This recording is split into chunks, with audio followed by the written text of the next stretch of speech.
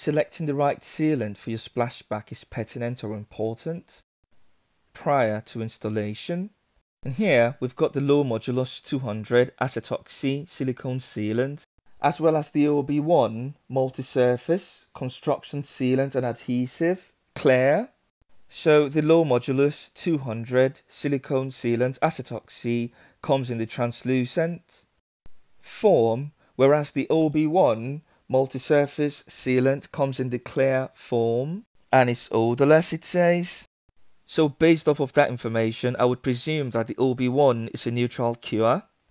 Low modulus glazing sealants can be used to provide strong adhesion to glass, and they cure to provide a clear finish.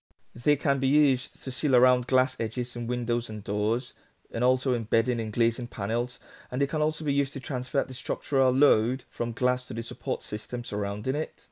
The OB1 doesn't say if it's a high modulus or low modulus, but it does say that it's an odorless sealant, which connotes neutral cure. So I would be more inclined to use the OB1 as opposed to using the low modulus 200. As a neutral curing sealant does not create an acidic environment, unlike the Acetoxy which does. The neutral cure releases alcohol when drying rather than relying on highly corrosive substances such as the acetic acid found in the Acetoxy.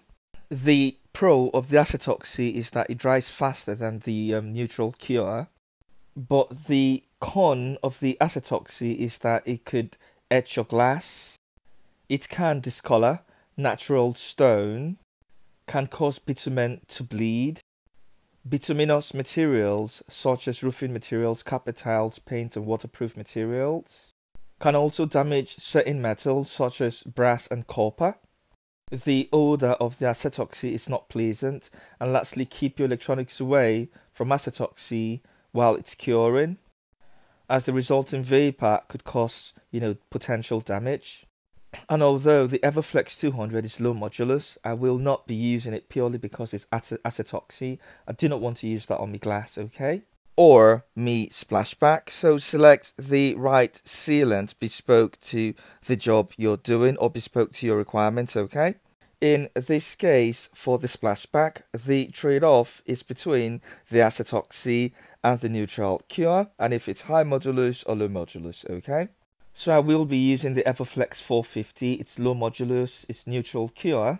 It's exactly what I need for the job, okay? As it's not corrosive, wouldn't etch on the glass, and it's odorless.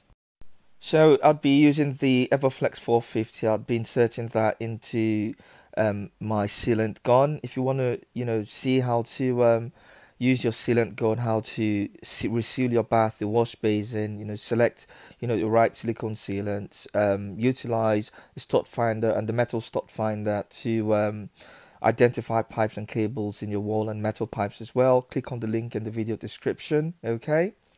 But basically, to get the L-shaped piston in your sealant gun moving, click on that lever that's right before the trigger on the outside.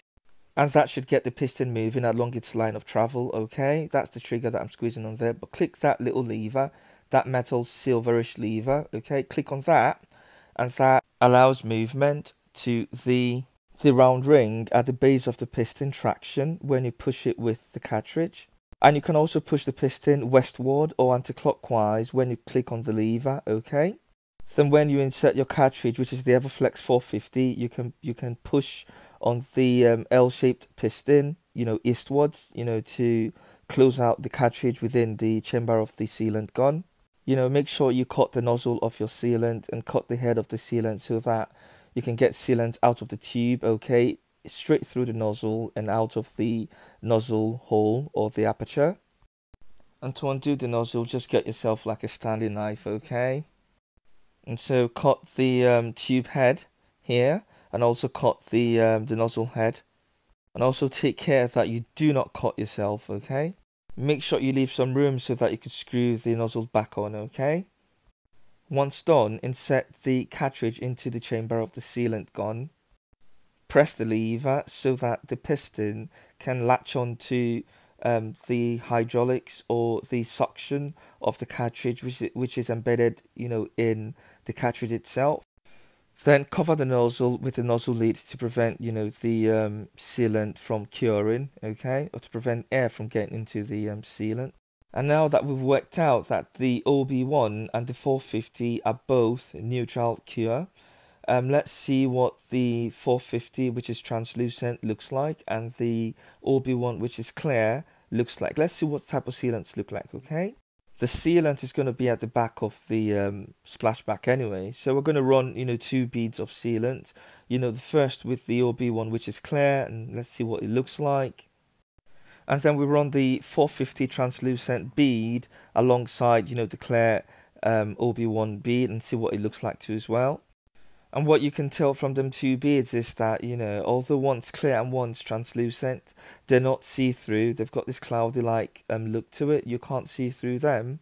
And I think this is the best that you're going to get, okay? It can't be any more clearer than what it is, okay? That's about it really. If you found the information useful, don't forget to subscribe, like and share. It does help the channel grow. And hopefully catch up with you later. Goodbye.